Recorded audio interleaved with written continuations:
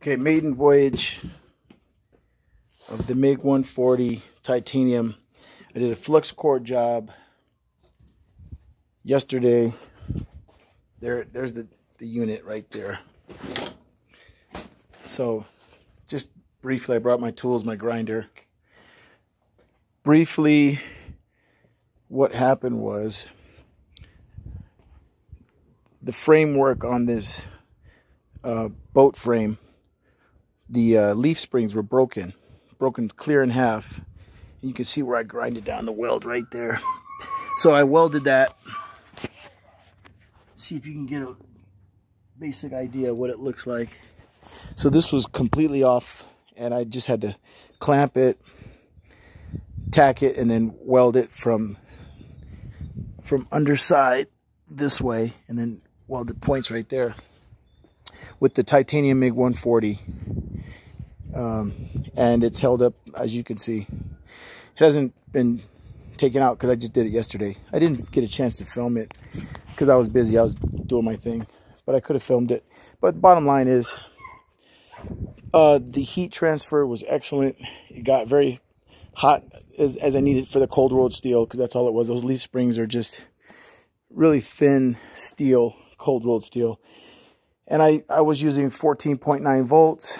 I adjusted the wire feed speed to what I needed, and I just used flux core because we're outside. So that's perfect for a flux core situation. FCOF, flux core arc welding. MIG, metal inert gas metal arc welding.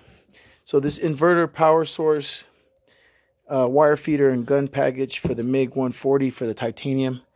Excellent output, excellent, very, very well done. Definitely pleased with it. I do recommend it, highly recommend it for anybody who's a hobbyist or doing small repairs at home. It's an excellent unit. Worked just great. I left some wire sticking out right there on purpose because I have the spool is still attached inside. Let me show you.